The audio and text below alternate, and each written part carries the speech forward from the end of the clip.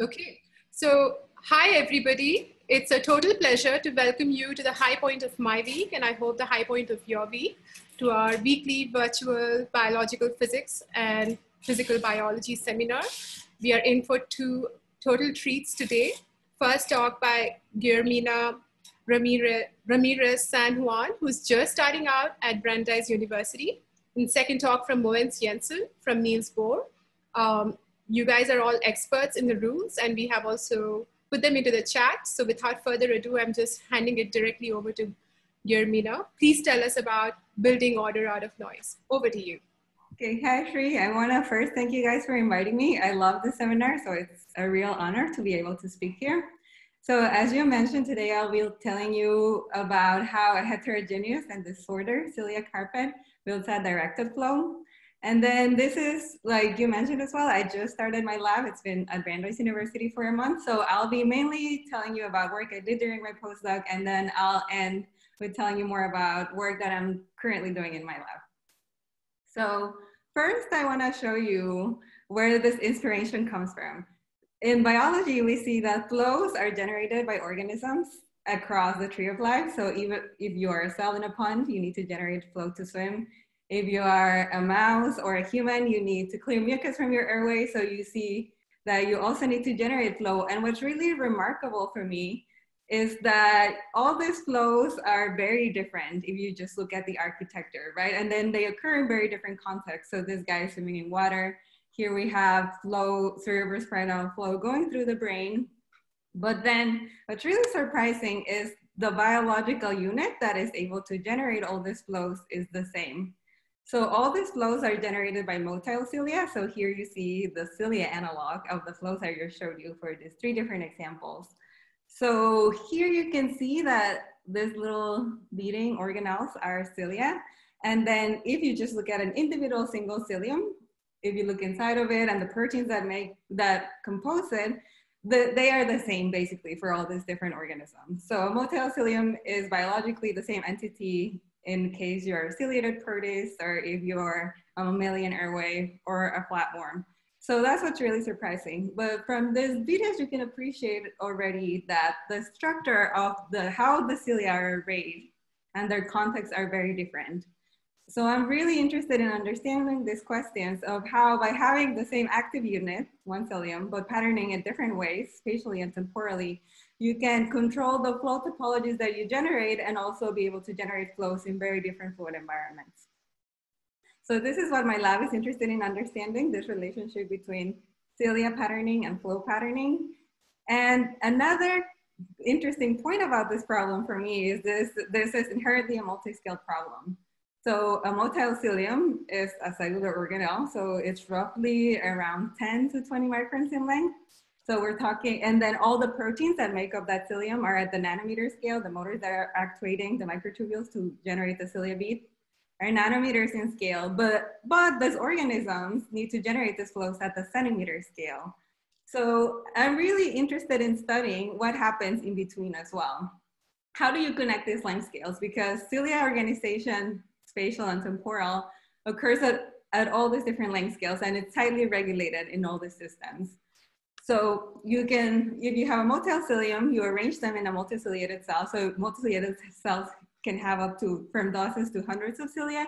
And then you have to think about how you locate them inside a cell, right? So the cilium has a polarity. So it has an active stroke and a recovery stroke. And then how it's anchored to the membrane is going to determine where is the direction of the active stroke. So you can imagine that if you need to push fluid in the same direction and you have hundreds of cilia, you need to orient them in the same direction within a cell. And then if you further organization, so you have a tissue, you have hundreds and thousands of these multiciliated cells that you have this little carpet. So you really need to think about how would I organize the cells in order to generate the flow I need to achieve my biological function. Yeah. There is a window covering the right corner, bottom right corner of your slide. Oh. Do you see it? I don't see it. Is this better? It's covering just the right of your flow, your 10 to the minus 2 meters flow box. Right. Oh, let me try and share this again, maybe. Go for it. Oh, I know what it is. Okay, here we go.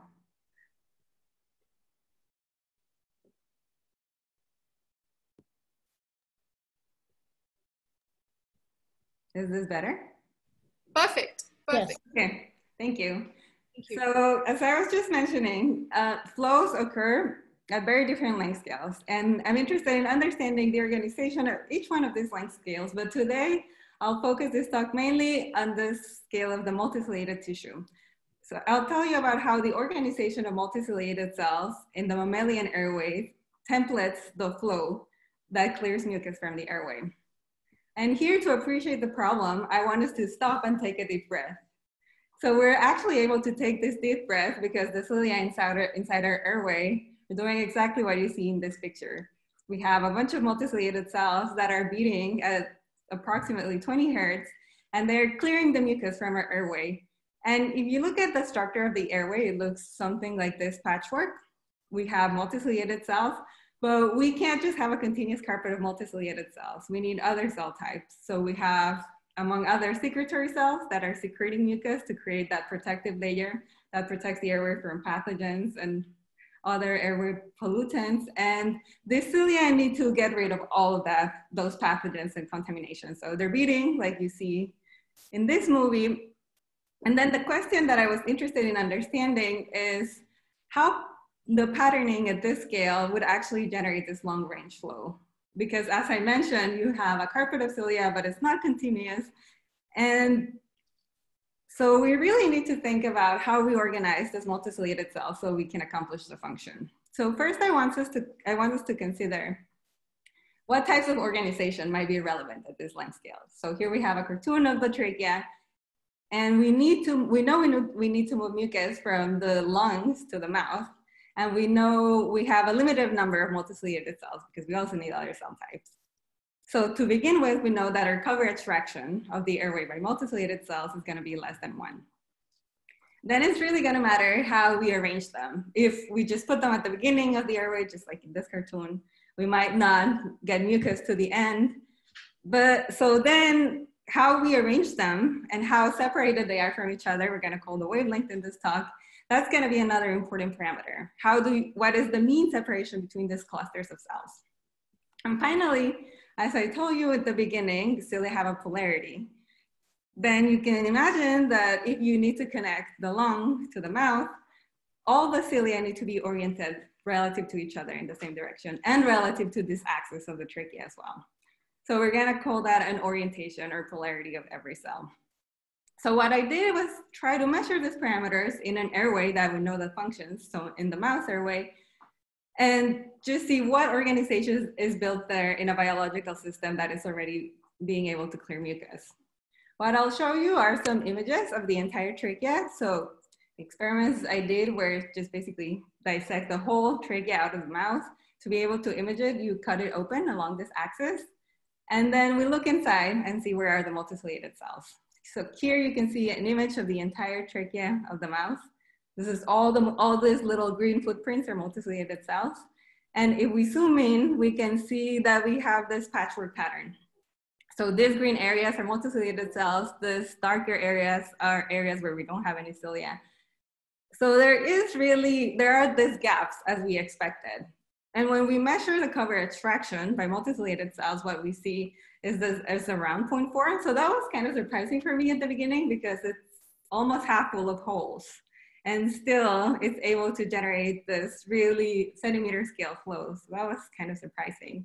And I also wanted to measure if there was any structure in this pattern. So then I just took an autocorrelation of this pattern to be able to measure what's the mean separation or the wavelength between these clusters of multiciliated cells. And it turns out that it's around 16 microns. So that's around 3 to 4 multiciliated cells in diameter. So even though your coverage fraction is relatively low from what I thought it would be, the separation between the cells is actually not too big. And Next, I'm gonna show you what happens with the orientation. So you can actually measure the orientation of the beating plane of a cilium from a fixed image, because the structures that anchor the cilium to the membrane determine its polarity. So here you see a cartoon. This is the basal body and the basal foot. So their relative orientation is gonna determine the direction of the active stroke. And I'm gonna show you here how this looks like. So these are two proteins that mark these different structures. So here, what you have to do to measure the orientation of the cilium is connect the dots, basically. But already from this image, you can appreciate that if you connect the dots, you're not gonna get a polarity field that is oriented in the same direction. And we can zoom out at these different length scales and look at the orientation of all the cilia. This is a multiciliated cell. So here in blue, we can see the cell outlines. And then we can zoom out and look at hundreds of microns in the trachea as well and see what is the orientation of the cilia. So we connect the dots, like I just mentioned, we get this polarity fields. And indeed, what we saw just from looking at the images is true, that you see these defects in cilia orientation. And in retrospect, this makes sense because the shape of the cells is very irregular. So you're not gonna be able to pack all your cilia in the same orientation. And what I was interested in, it was actually what is the organization, right? Is this very disordered, not so disordered? So you can just measure an order parameter similar to magnetization to see how well oriented the cilia are relative to each other. And you see that there's quite a bit of noise inside a single cell. But if you average over individual cells and just look at the tissue scale, you do get some heterogeneity, but overall, there's still some global orientation of all the cilia beating planes. So what I just showed you is that there is actually quite a bit of heterogeneity in the structure and architecture of the mouse airway. So we have a coverage fraction that is around 0.4. So less than half of the surface of the trachea is covered by these multiciliated cells. They're packed such that the gaps between them are around 16 microns. So that's 3 to 4 multiciliated cells. And there is also some heterogeneity in their orientation. So they are oriented relative to the AP axis of the trachea, but relative to each other, there are deviation in these orientations. So what actually happens with the flow in this case? So here I'm showing you a movie of some tracer particles, and then I just put it inside of the whole trachea. So here you can see the entire mouse trachea as well. And you can appreciate that is what we would expect from a healthy area. We get this globally directed flow that goes from the lungs to the mouth. So even if we have this heterogeneous structure, we're able to generate this highly directed flow. So how do we do that? To understand how that was happening, we resorted to modeling. So we wanted to be able to pattern cilia architectures at our will by varying these parameters that the separation between the clusters and the orientation of the multiciliated cells, and ask what kind of flow topologies would we expect if we change these different parameters? And also, how would that change the total flux and the clearance time? So since we're talking about the airway and its function is to actually clear particles, what becomes important is the clearance time. So if I drop a bunch of particles, how long would it take for these particles to clear this box? So that is a better proxy for airway function than actually the total flux. So since we're interested in large scale tissues, we can't really model every individual cilium. So we take an envelope approach where we introduce each multiciliated cell just as the slip velocity of the boundary with a defined orientation defined by the orientation of the multiciliated cell. And then with this, we explore what happens with different flow architectures. So first, I'm gonna show you what happens if we change this wavelength. And here, for the simulation purposes, we define this patchiness, which is the non-dimensional parameter that is a ratio of the wavelength and divided by the height of the fluid film. So here we see what happens. So here are different patch of tissue. And in this case, we're keeping the coverage fraction constant. So we have the same number of multiciliated cells. So all that we're changing is how they are arranged in these carpets. So here we can see that if we just have one big cluster, as we would expect, we see this huge zones of recirculation emerge. So then if you're a particle and you're here, you're basically trapped forever, almost forever. And then as we start splitting this coverage fraction into smaller and smaller regions, so we're decreasing effectively the wavelength, then what we see is that we get rid of these recirculation zones. And actually all over flow becomes positive. And then if we look at the total flux, it's the same for all these tissues because that's only going to depend on the coverage fraction, which we said it was the same for all of these. But we do see that the clearance time gets reduced in cases where we have all the cilia divided, multiciliated cells divided into smaller patches that are close together. Then I'll tell you also what happens with the orientation. So since we saw a surprising heterogeneity in the orientation, we were really interested in seeing what would happen if we have a little bit of noise in the orientation. So here we have a situation where we have a wavelength such that we see these regions of recirculation appear. So this could be hypothetically like our airway, we get rid of, it gets injured all the time. We lose patches of multiciliated cells. So this could happen all the time.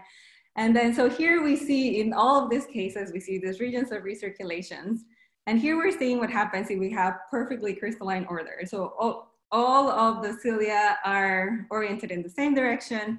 And what's kind of surprising is that as we introduce disorder in the relative orientation of all the cilia, you see that we're able to connect these regions that were previously unconnected. So this kind of breaks open these regions of recirculations and connects the streamlines. And then actually it seems that the fluid is clearing particles more efficiently. But then you see that if you go too far, you basically break the global order. And then in that case, you just get this local patches where things get trapped. And when we look at a parameter sweep, we see that indeed we have a minimum for the clearance time where we have a little bit of disorder in the architecture of the airway. And if we look at the actual value of that minimum, it actually corresponds to what we measured experimentally. So this was really surprising, right? So this suggests that the airway actually has this heterogeneity to be more robust. So in case you have variations in your coverage fraction locally or other things that may happen, then you're actually able to still clear particles efficiently. So this really suggests that even though it could be counterintuitive to have a heterogeneous cilia carpet to generate a highly directed flow. In this case, what we saw is that this heterogeneity, both in having these gaps and in having this slight misorientation of the cilia relative to each other, is actually really well designed to achieve the function of the airway, which is to clear mucus across the entire trachea. So what I just showed you was data from the mouse. And then we were really intrigued by this idea of, okay, here, we know that the clearance time is gonna depend only on these parameters very strongly. So this could hypothetically function for a giraffe, right? Because here, there's nothing about the length of the trachea itself. So I looked in the literature and images of multiciliated airway epithelium in different animals. And indeed, what you can see is that they all cluster along this region. So they all have around the same coverage fraction, but then also the patchiness is really low. So all the multiciliated cells are closely packed, very similar to the mouse airway. And this is kind of interesting that our phase diagram here has this little indent to the left, suggesting that by having this architecture really is able to deal with low coverage fractions. Then those low coverage fractions are a biological need because you need other cells that are not multiciliated cells also in your airway. So this was kind of really fun. So I always, when I give this talk, I tell people, if you see an animal or have an airway or a trachea of anything that's really out of this picture, it would be great if you can send it to me. And then, so with that, I want to conclude this part of the talk. So what I told you about is how the architecture of a multiciliated tissue gives rise to a flow that is optimized for the function, and how orientation and coverage fraction are important control parameters in the case of the airway. But I told you at the beginning that this is really a multi-scale problem, and we have patterning at all these different length scales that's going to influence the architecture of our flows. And we have all these different parameters that could be contributing to the topology of the flow. And they happen at very different length scales. So what I'm doing in my lab is trying to address all these different parameters by studying different systems, but different biological systems, where I can look similar to the trachea at what is the patterning that is built in there, and how would that give rise to its function. So I wanted to really follow up experimentally some of the results from the modeling, but in mouse, this is super cumbersome. You can't really straightforwardly change any of these parameters. So the way you would do it is deplete a protein and then get a phenotype, but then in mice that's really costly, but then planarians overcome all these limitations. So I'll show you why I'm studying planarians right now to try and vary these parameters and try to confirm some of the predictions from the models. Here, I'm showing you the ventral surface of a planarian flatworm, which is basically a multicellular active carpet. So here you can see that it's almost completely covered by cilia. So the coverage fraction here is actually higher than the mouse airway. And then all of the cilia are beating. And the function of this ciliary carpet is to allow the worms to glide. So the cilia are beating, and there's also some gaps here where we have secretory cells where the cells are secreting mucus. So then the action of the cilia just moves the mucus so the worm can glide. And in this case, in planarians, we don't have the problems with mouse because also we have a really easy readout for the function of the multiciliated cells. So in this case, we can just look at motility and then assess if the function of the cilia is correct or not. And here I'm showing you two examples where we have depleted two different proteins. And you can see that these worms have defects in motility. So instead of gliding smoothly, they start inching around. And if we look at the flows, we see something that we expect, which is some very different defects in the flows, but there's also something unexpected that even though the motility phenotype looks rather similar, the flow topologies are very different in these cases.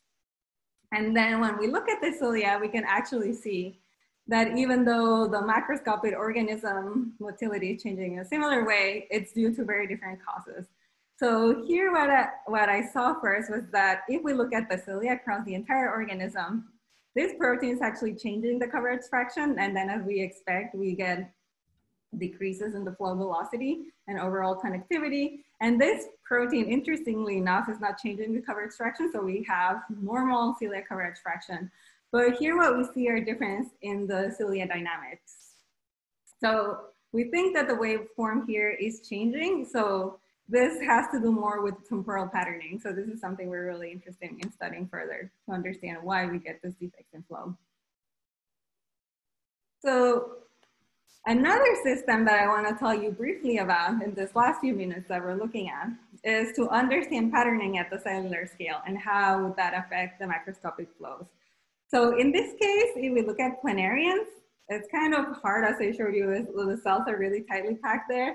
So they're not an ideal system to look at the cellular scale patterning, but we have ciliated protists. So ciliated protists are just single cell organisms that you can find in your favorite pond. And what's really interesting from these organisms is that there's lots of natural variation already in the patterning of their cilia. Here you can see a few examples, and here schematically you can see the patterning of the cilia. So these are unicellular organisms that are free living that have this really diverse patterning of cilia at their cortex. Guillermina, you have 3 minutes. Great, I'm just about to conclude. So then if we just, and here you can also appreciate that the cilia, aside from their difference in spatial patterning, they also are highly patterned temporally. So I'm really interested in understanding how the cells are able to control within a single cell, right? This is a cell that has no brain, no nothing.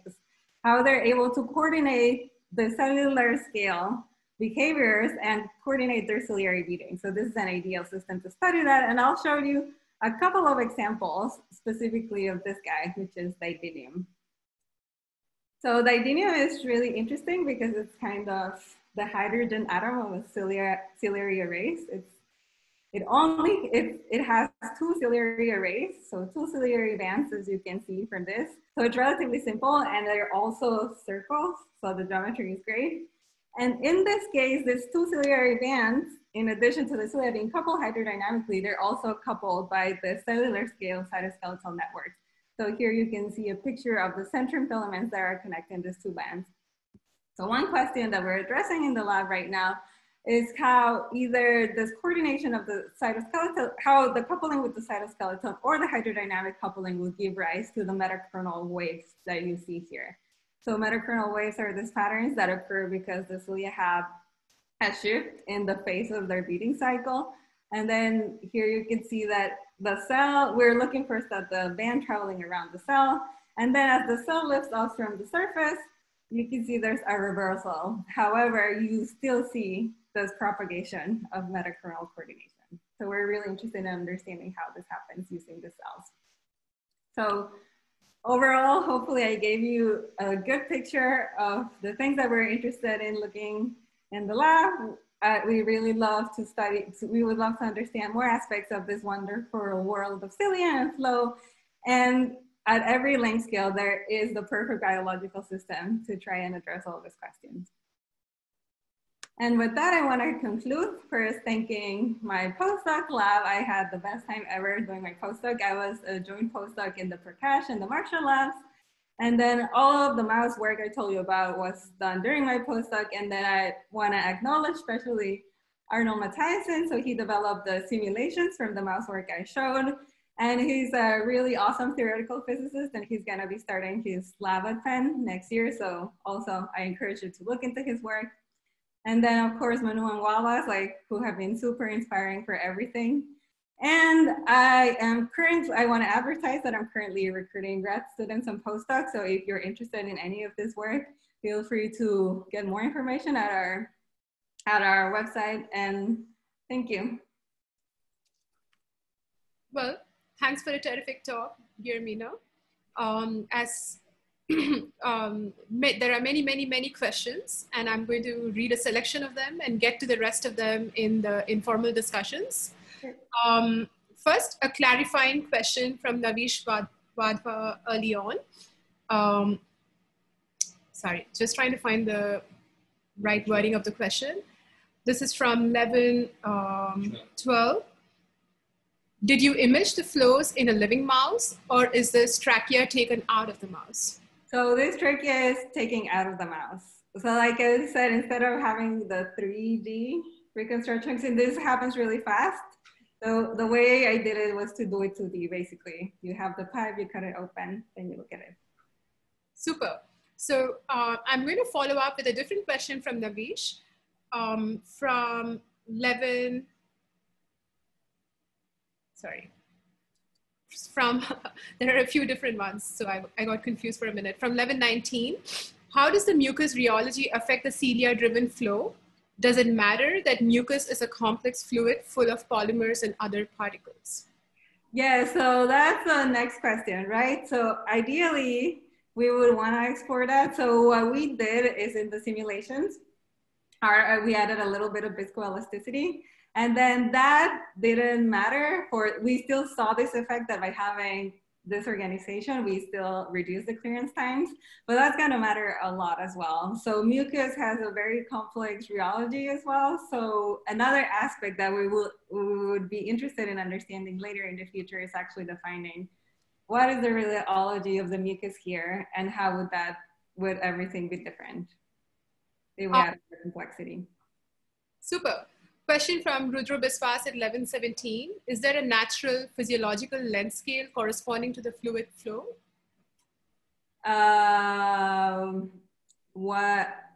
Could you clarify that? So why don't we get into that in the discussions? Okay. I'll give Rudra a chance to clarify what he means then. Let's jump to a question from Nancy Ford at 11:18. Can you tell us about the one creature, maybe a worm, that looks to have a much larger patchiness than the others? I think this is towards the end of the first part of your talk. Oh yeah, so planarians? Like these guys? I think just before this, Nancy, do you want to quickly jump in and clarify? It was on the plot that you showed. That everything was clustered and there was one that wasn't. I see what you mean. Yeah, so that was a snake right here. We don't actually understand what's happening there. So I looked and it was the only one that seemed to have an unusually high separation between cilia clusters. And I think snakes have a really, really long airway and overall have different physiology. than most mammals, but I really, yeah, so that's still a puzzle, understanding why that is so different. Okay, so jumping next to a question from Sarthak Gupta at 11:20. Is this the most efficient way to clear mucus? Have you found a better way than nature in your parameter suite? Well, it's gonna depend, right? Because you can play with the parameters and it depends what you mean by efficiency. But I think in terms of robustness, this is the best way, right? If you control if there are variations in the coverage fractions and things like that, this is probably overall the best way within, of course, your limitations in this case. Great. Wrapping up with a final question from Suraj Shankar, and everybody else, we'll get to your questions during the discussions. So Suraj's question is from 11:22 a.m. He asks, the optimal heterogeneity in polarization is interesting. Do you have ideas on how a system can reproducibly generate a partially ordered ciliary pattern? Is there any evidence of mechanical feedback in controlling ciliary orientation and organization? Yeah, so there's lots of things there. So first of all, there is feedback from external fluid flow. So it's really, here, everything I showed you was once the pattern is already established, but to establish that pattern during embryonic development, there is some evidence that the orientation, when this orientation of the cilia is being set, it can be set by an external fluid flow. So then people think that, okay, as the cilia beat, they kind of self-reinforce an orientation. And then in addition to that, there are cytoskeletal networks at the cell cortex that are coupling all the cilia, and you see this supracellular fibers that are aligned, but we don't really know what's the significance of that. And then there's planar subpolarity that like one cell signals to the next. This is the overall orientation that's doing that. And in addition to that, there's steric interaction. So the cilia are completely packed in the surface of the cell. And then people have shown that overall, they always like to this really high packing. No matter the cell size, they always optimize for having this number of cilia per cell per area. So then in that case, there's also the steric interactions, I think in this case, that is limiting, you can be disorganized, but you can't be totally different from your neighbors. So there's all of that. Super. Thank you so much once again, Guillermina, for a terrific talk and for all of these interesting discussions.